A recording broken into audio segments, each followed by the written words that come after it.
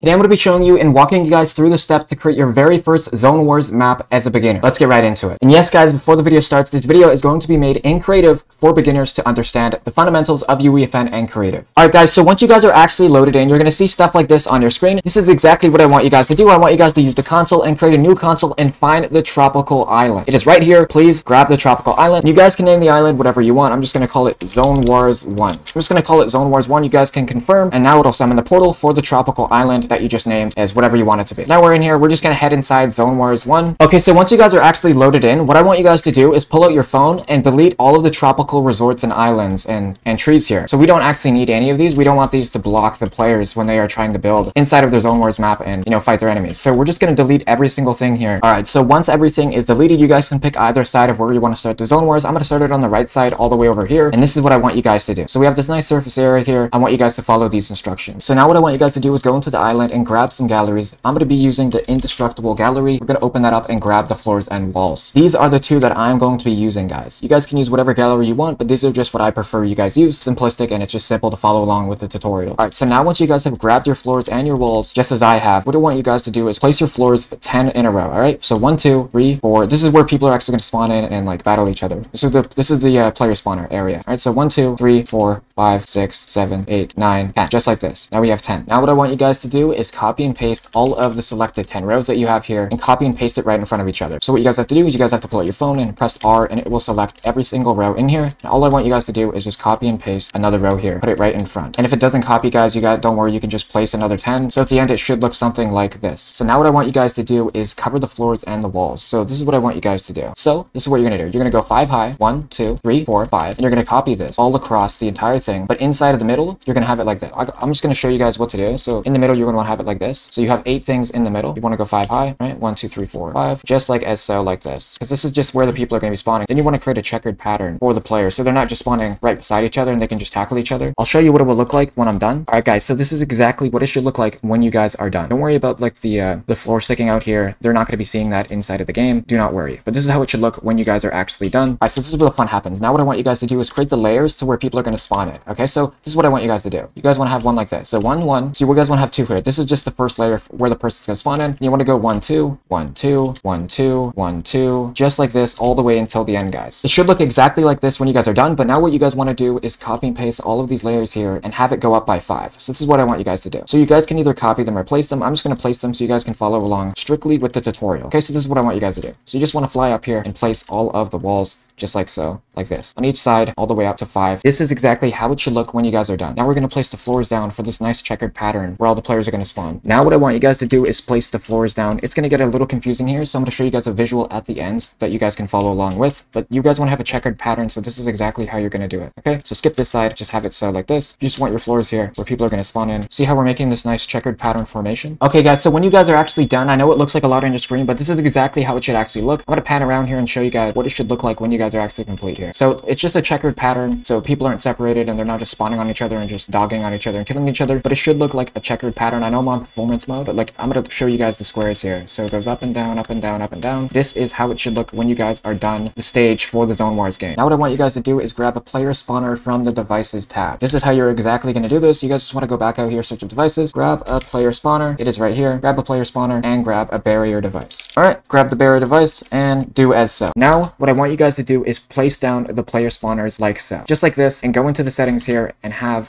visible in-game to off. Once you have done that, now what I want you guys to do is grab the barrier device and have it half in the grass and half not in the grass. So just like this. And these are the settings that I want you guys to copy. Enable on phase, you want to have it on always, obviously. So have it on always. And have the barrier depth at 0.01. So you guys can just type out 0.01. This is what I want you guys to do. Now once you're done, it should look exactly like this. Now what I want you guys to do is copy and paste the barriers and the player spawners like this. Alright, so you just want to put like so. So you just want to copy and paste it at the start of every round like this. So far it should look something like this, and you just want to fill in the remaining squares with the barriers and the player spawners. Now what I want you guys to do is pull out your phone and go into devices and pull out the timer device. All right, so this is what you guys want to do. You guys just want to search up timer. You can put it actually wherever you want, but just place it wherever you want. I'm just going to place mine right at the top here, just like this. I'm going to have mine here just right at the top. Pretty self-explanatory. I'm going to have it closer to me though. I'm going to have mine just right here, and this is what I want you guys to do. So go into the settings, have the duration on 5 seconds, because we don't want people to spawn in so fastly. On can't interact, we want to have that on no, and of course we want to have it on start game. And with the completion behavior, we want to have it on reset, and we want to have the display time in seconds only. And the timing running text, you guys just want to type in barriers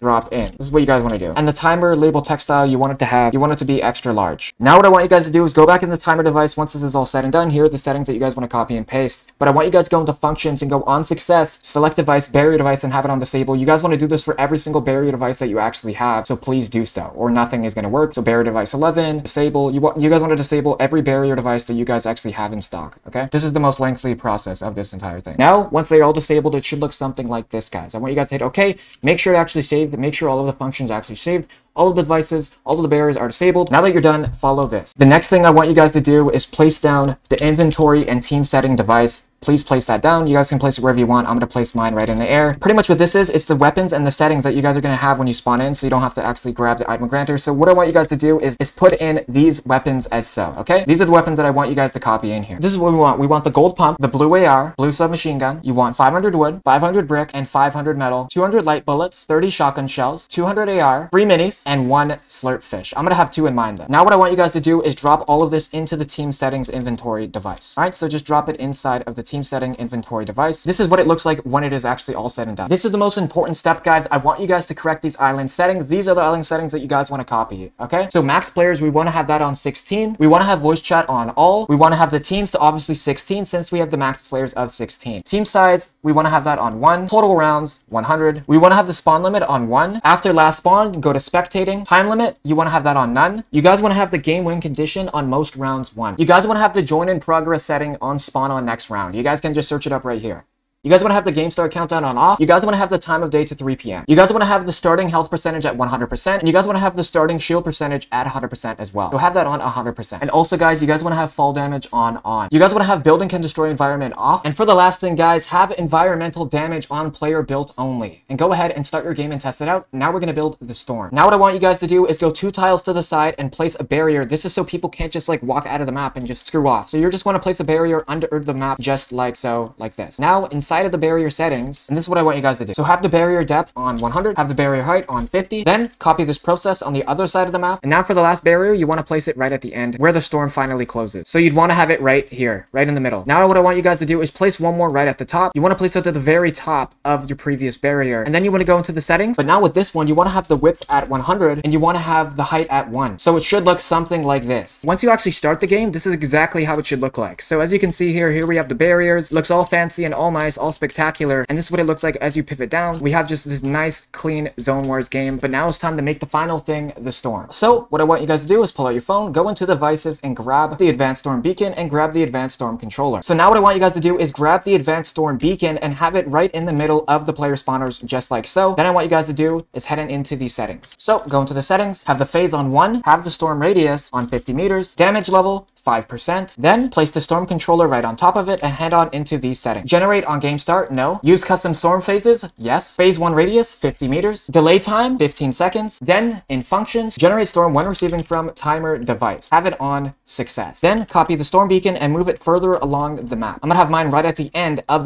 when the zone closed. So now, once you're inside, have the phase onto phase 2. Storm radius, 40 meters. And make sure to have the wait time on 2 seconds. Damage level, 7%. Now once you're all good to go, copy it again and have it more closer to this hill right here. Then once it's all good, have this on phase 3. Have this on how many meters you actually want. Have the wait time on 2 seconds. Have the damage level at 10%. Then you're gonna copy it again. Have it onto phase 4. Have the storm radius onto 20. Wait time can be 2 seconds. Damage 15%. And copy it one more time right over here. You can have this is where the final circle is gonna be. Have it right here. Have this phase 5. Storm radius to 0 meters. Have the damage level to 20%. And now you are pretty much done, guys. As you start the game here, you're gonna see it fully functional and working. So as you can see, I'm going to spawn in. The barriers are nice in here. Now we just wait 5 seconds. We're on full shield. Wait for the barriers to spawn in. And now we wait 13 seconds at the top here for the storm to actually come in. So we're going to wait 10 seconds. I'm going to show you that all of this is actually fully functional. All right, now the storm is going to come in. Now it is actually going to move as so. It's going to take 30 seconds to move in, but as you guys can see, the storm is moving. It's fully functional and it's actually working. And now you guys are done. You guys are fully done the Zone Wars game as a beginner. I hope you guys enjoyed this video. If you guys want to see more, let me know down in the comments of some suggestions of games you want to see me make. I love you guys all, man. Click the link in the Discord and connect with like-minded people all trying to motivate and inspire each other, businesses and sponsorships. You can reach out to my social medias down below or with my business email, davybusiness@gmail.com. I'd love to connect with you. I'd love to reach out with you.